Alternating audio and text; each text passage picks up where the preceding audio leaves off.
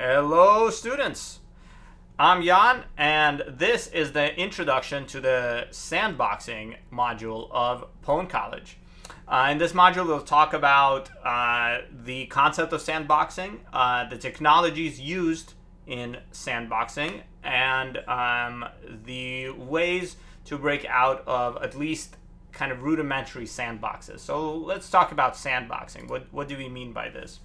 Well, there's a relevant XKCD, as there is for a lot of things, about the sandboxing cycle. Essentially, as we develop new technology that can be put together in cool ways to enable cool functionality, we start slowly realizing that the way that we have put this technology together is not very secure, causes a lot of vulnerabilities, etc. And this happens time and time again with different technologies. And then we end up figuring out other ways to either separate them or to sandbox, essentially to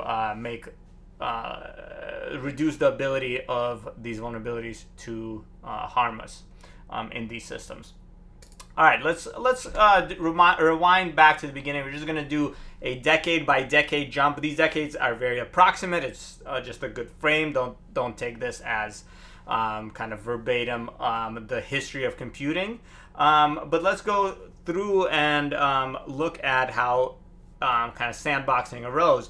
From the beginning, or close to the beginning, which is computers back in, let's say, the 1950s, right? These computers, you often wrote programs, let's say, on punch cards, and when you loaded these programs into the computer, they would just run in the bare metal of the computer, just as close to the hardware. That was the only thing the computer was doing, was executing your program. The problem was there were multiple problems. One is could execute only one program at a time, and two, you could the programs could do stuff like damage the hardware and so forth. They could do anything on the machine.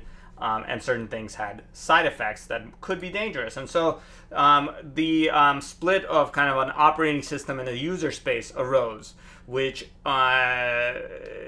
did two things. They enabled a bit more protection, so a typical process running on your machine couldn't destroy it. And two, they allowed multiple processes to run at the same time. So we slowly started developing multi-processed systems where every process could run as long as it carefully avoided clobbering other processes, right? In very early prototypes, you could, have one process in one part of the memory space, another process in another part of the memory space, and they would happily use their own parts of that memory space to avoid clobbering each other.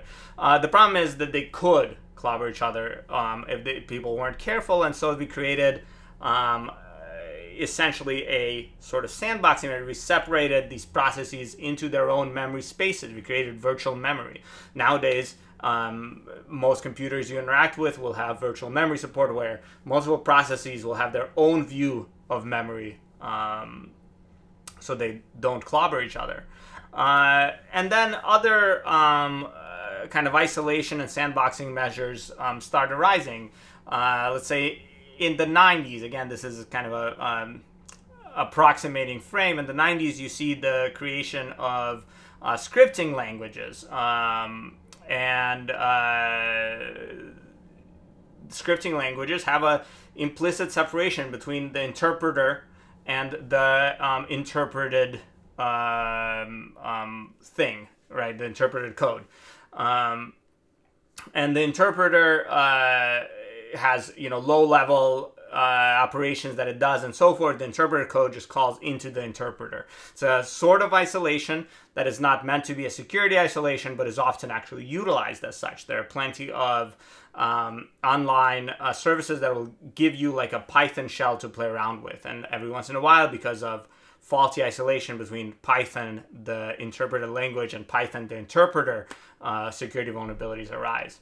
And there are some famous examples of this, for example, on Microsoft's Rise for Fun platform, which allowed you to interact directly with Python within that platform, but that functionality had to be taken down for a while, specifically because of security issues. Let's look at a specific case of this. to motivate this module, and that is web browsers. Web browsers are probably the biggest example of all potential functionality being stuffed into one program to keep up with the needs of a rapidly expanding web. In the early 2000s, we saw the rise of YouTube, the rise of, even earlier than that, other video sharing and game sharing, or game creation platforms.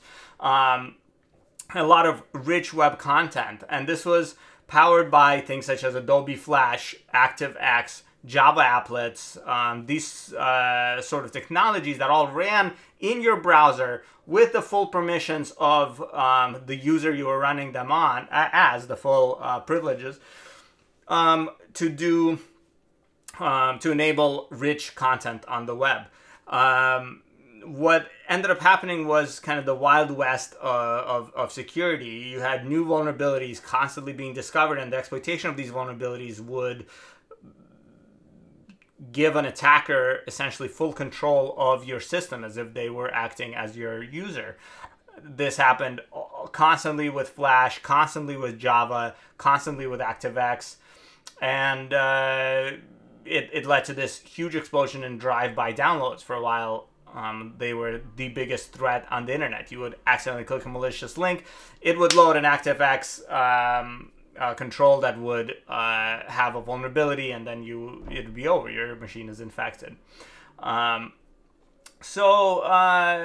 Initial mitigations into this was trying to eliminate vulnerable software, reduce the attack surface, patch bugs, of course. Adobe Flash, for example, didn't survive this this sort of mitigation. It was killed off for many reasons. Part of them is the security posture of that system. ActiveX was eliminated. Java applets are not something you see on the internet nowadays. Again, not just because of security, but also in part because of security. Nowadays, most Java applets you see are legacy systems that some companies might use internally. Then they would actually jump through a lot of hoops to actually make them work in a reasonable browser. But this didn't solve the problems, right? As we removed these attack surfaces, hackers moved on to other areas. In order to eliminate Flash and so forth, we had to create very performant, very high-powered JavaScript engines that could do a lot of this dynamic content functionality that we were eliminating. This caused these JavaScript engines to be very complex with more vulnerabilities.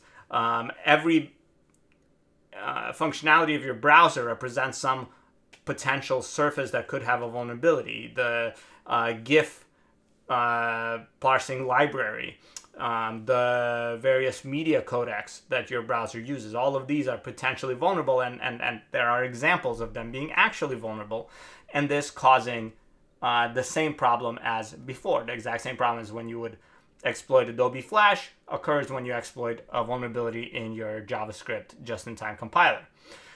And so this led, and now this is very recent history, to the rise of sandboxing in the browser, right? The idea being that any code, data, and as a reminder, code and data are roughly the same thing, but any code and data that you don't trust should run with basically zero privileges, right? The way that this is generally accomplished, you have a process, let's say on a modern browser, you have a parent process that is responsible for interacting with your system and has the privileges to do so. But then every single individual page and individual plugin and individual extension, they all run in their own processes with no privileges, right? If one of these individual sandboxed child processes needs to do something, to the system, store a cookie, display some content, something along these lines, it'll ask the parent process to do that on its behalf. this is the ideal model. It's not always how things work for performance reasons. Oftentimes, these child processes have to talk to the system at large and so forth. But this is the ideal sandbox scenario. And in this module, we will learn how different sandboxes work. We will keep things simple. This isn't a sandbox design course. This is a cybersecurity overview course. We will look at simple sandboxes for the most part, but also some modern sandboxing techniques. Finally, a note on sandbox effectiveness, right? We talk a lot about sandboxing, what it is, how it arose. Does it work? Yes, it works a lot. Throughout this course, we'll look at several mitigations that are extremely strong. A strong mitigation is something that for the vulnerability class that it is designed to mitigate against, essentially raises the bar significantly. Sandboxing does this.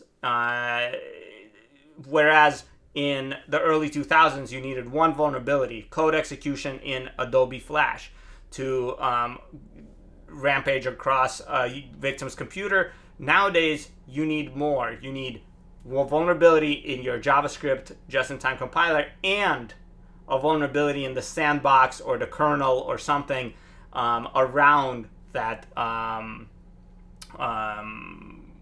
the vulnerable process. So you first get a foothold inside the sandbox, and then you have to escape that sandbox. And in this module, that's what we will be looking at how to do for very simple sandboxes.